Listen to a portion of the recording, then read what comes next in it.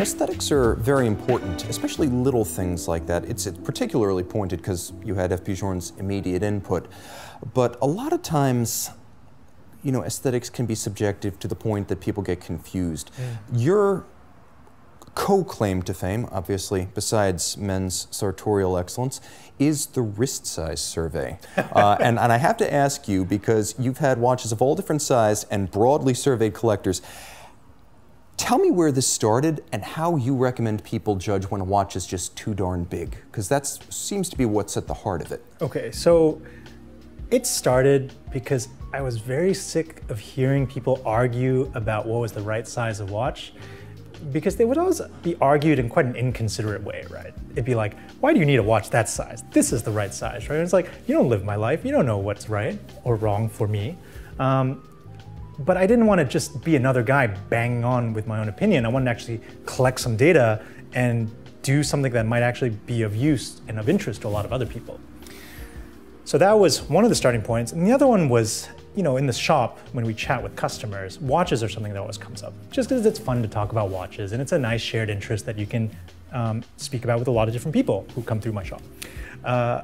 And overwhelmingly, I would hear the phrase, I have really small wrists. I have really small wrists. Right, so that was like a big part of the survey, was just like the perception of, like, people's perception of their wrists, which could not possibly be like it's not possible for 75% of the male population to have small wrists, right? That's statistically if they all say my wrist is below average, average is lower than we think it is. Exactly, and you know, funnily enough, like nobody, it's not like you have an enormous number of people saying, oh, I'm below average height, right? This somehow only happens in wrist size. So this, because of this, it must be being modified by some other external factor.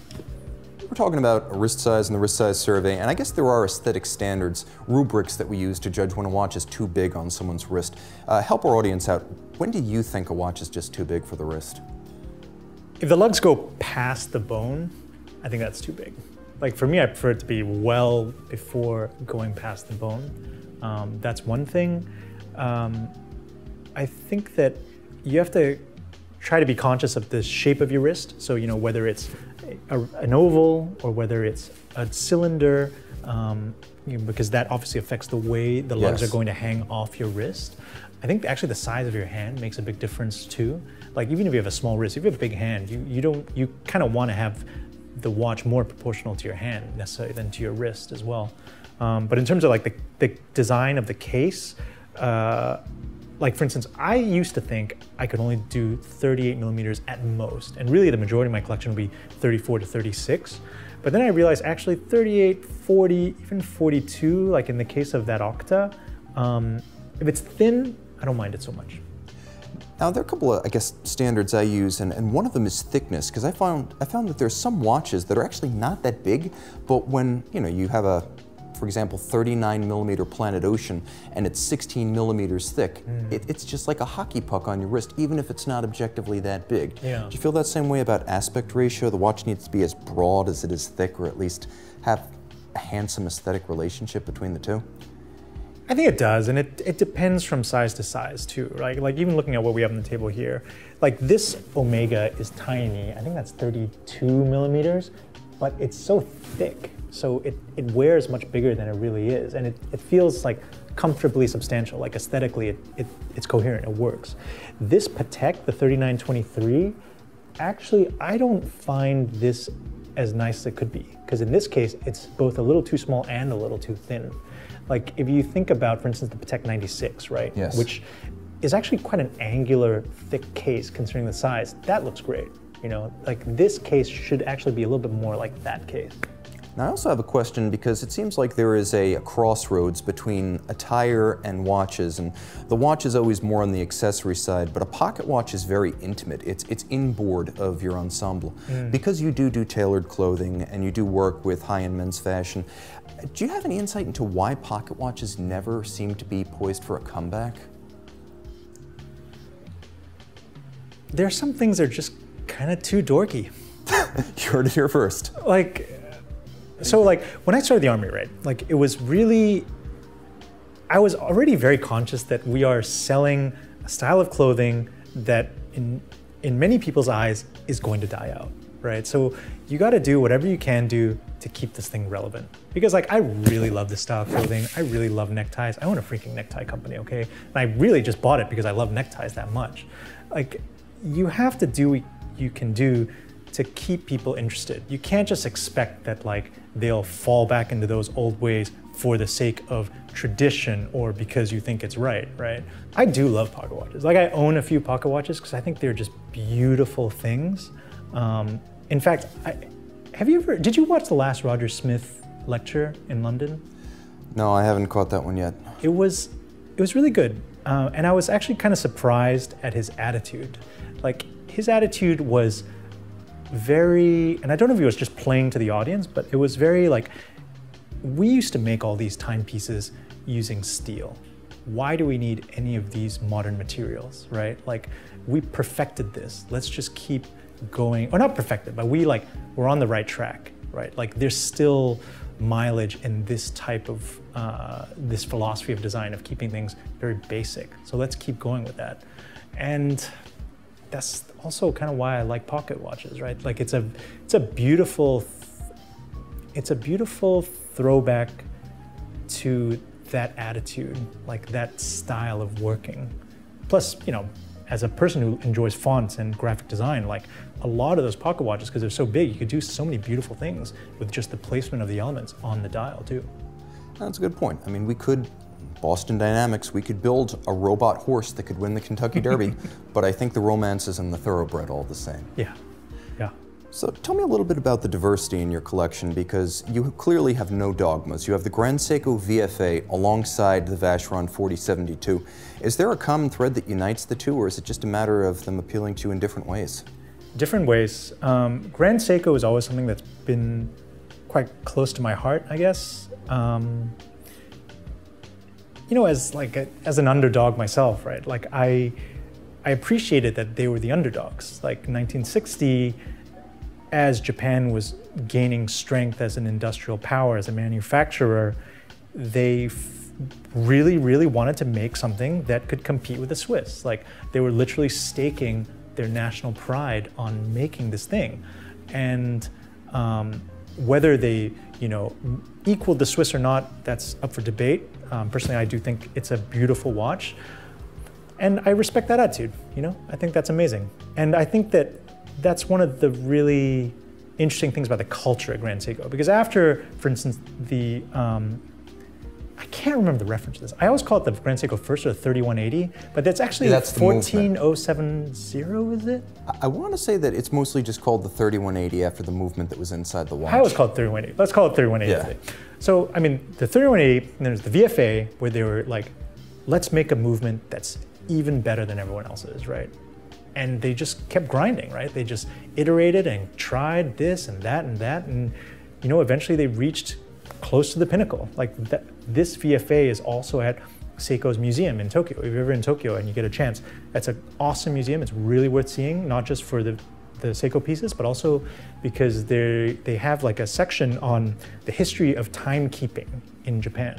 Because Japan, like we take the 24-hour system for granted, but actually timekeeping in Japan was under their own domestic system, where they would take a day, split it into day and night, and then split the day and night into intervals. And the intervals were controlled imperially and also varied from region to region. So for instance, Tokyo would have different intervals than Osaka on the other side of the country.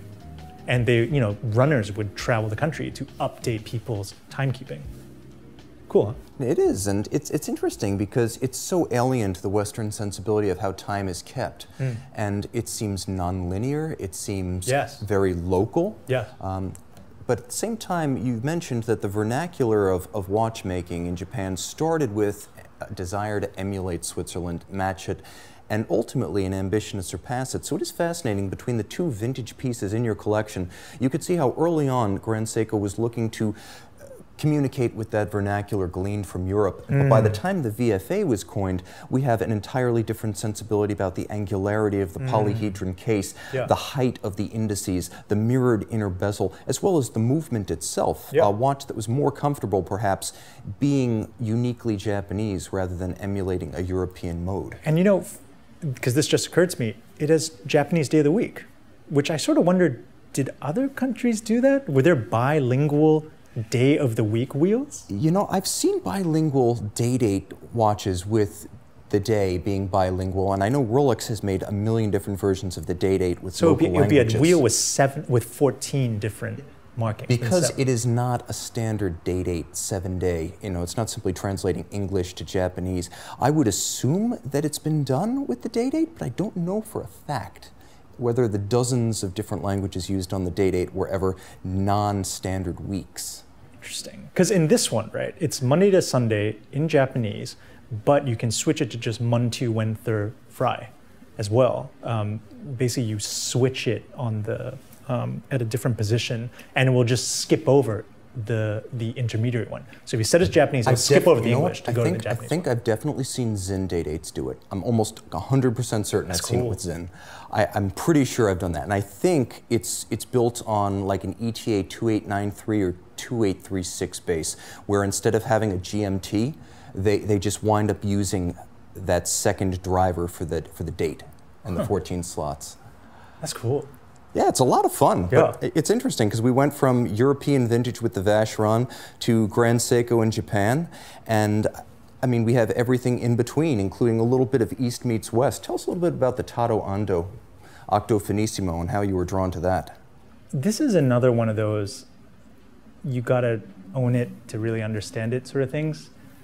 I'd seen the original release of the Octo and I thought, oh, that's pretty interesting. But then the Bulgari logo was a little too strong for me. It was a little too in your face. And then this came out and you know, it's just concentric circles. There's no Bulgari marking on it at all. And I was like, oh wow, it's really cool.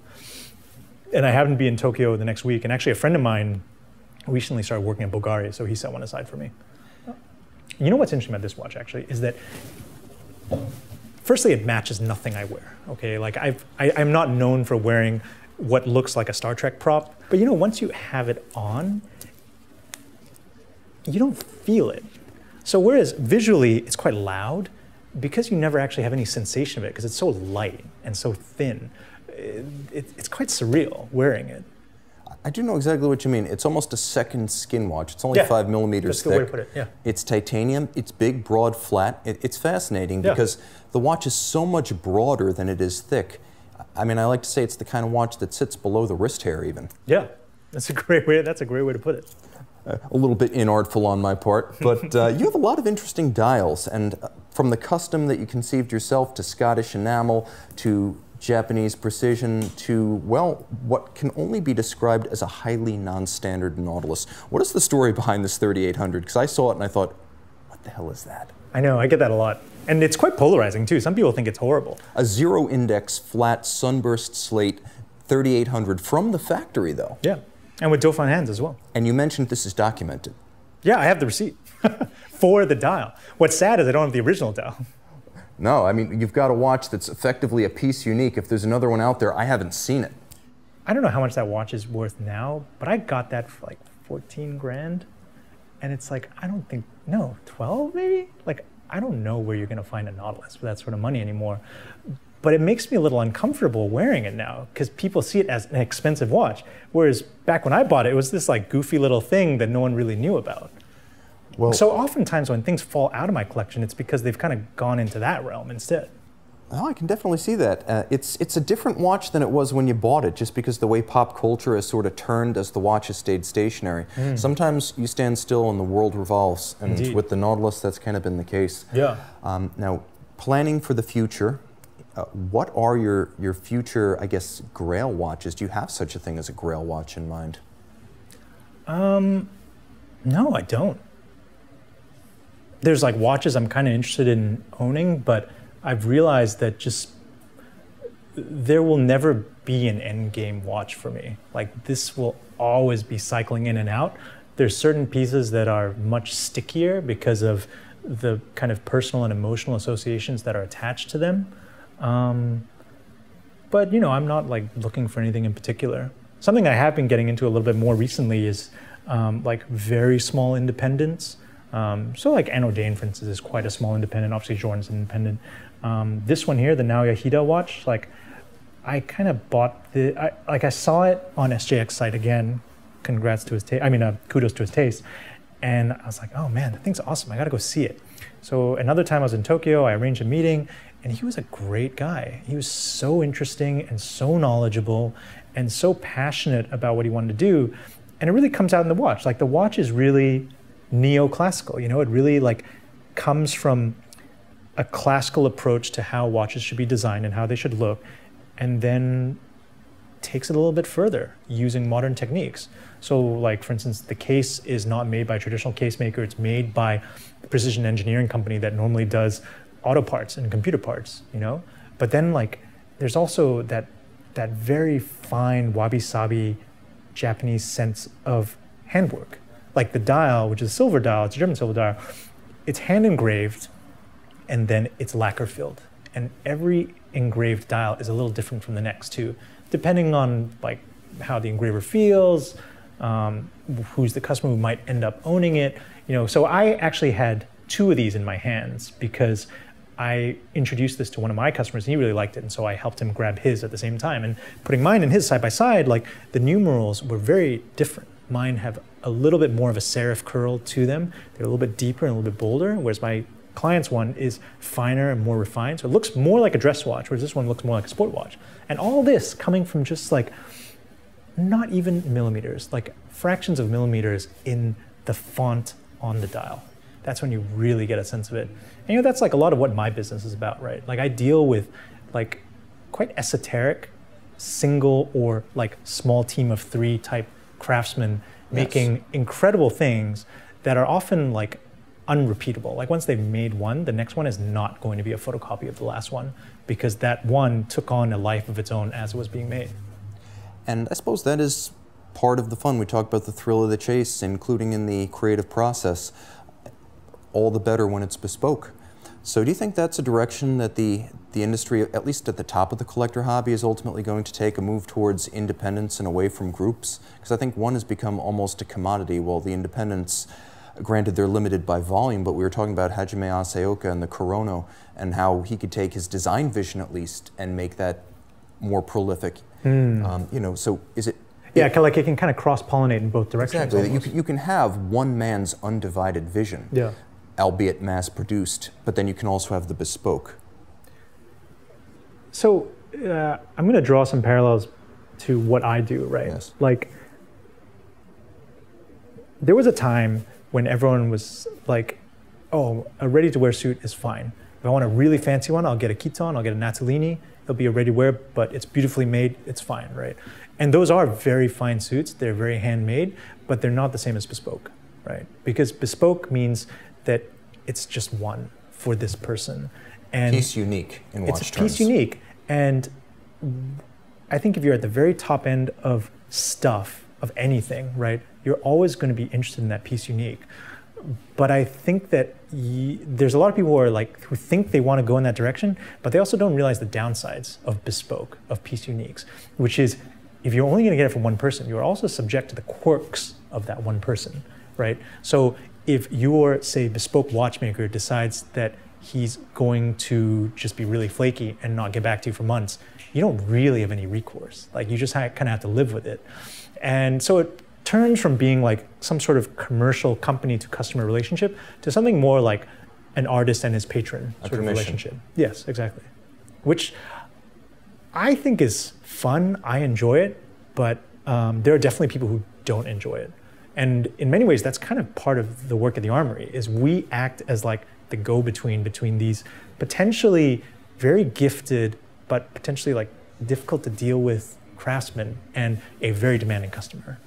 I can see that. Yeah. In some ways, you're sort of the medium between the pure artist and the consumer side, to maybe provide a buffer when the creative process becomes a little too intense. Yeah. It's kind of like having a negotiator in like a professional negotiator in between two parties, right? Yeah, but let me ask you a question. For folks out there who don't know who you are, who've never heard of the Army, who've never heard of Drake's, don't know about your social media, how can they find you on the web? Because I think that's the tie that binds us all. I actually kind of like the way, I would actually suggest if you were really interested in seeing what we do, just follow my Instagram. Because then you get a little bit more insight. Like, you know, Mark Cho on Instagram? Yeah, markcho.com. People in high school used to call me markcho.com, so I use that as my Instagram. Like, because, you know, as a company, you are expected to put things out in quite a polished way. Whereas for me, like, it's quite casual. You know, I enjoy showing people all the dirty nuts and bolts, like, underneath the facade. Like, because I like craft and I like fine things and I like human effort. And with human effort, you're always going to have that like kind of grit underneath the shininess. When people see someone is comfortable with themselves, it makes them comfortable too, right? There's something that resonates between people when they can observe that and be near that. And you know what, that's just, I guess, the common thread that binds us. Otherwise, this would just be a matter of purchases. Instead, I think we'd like to think that the watch hobby at its best is an evolving experience rather than just a purchase with a beginning and an end. Absolutely. Mark, thank you so much. My pleasure. Sam out, Tim out, Mark out. Thanks for logging on.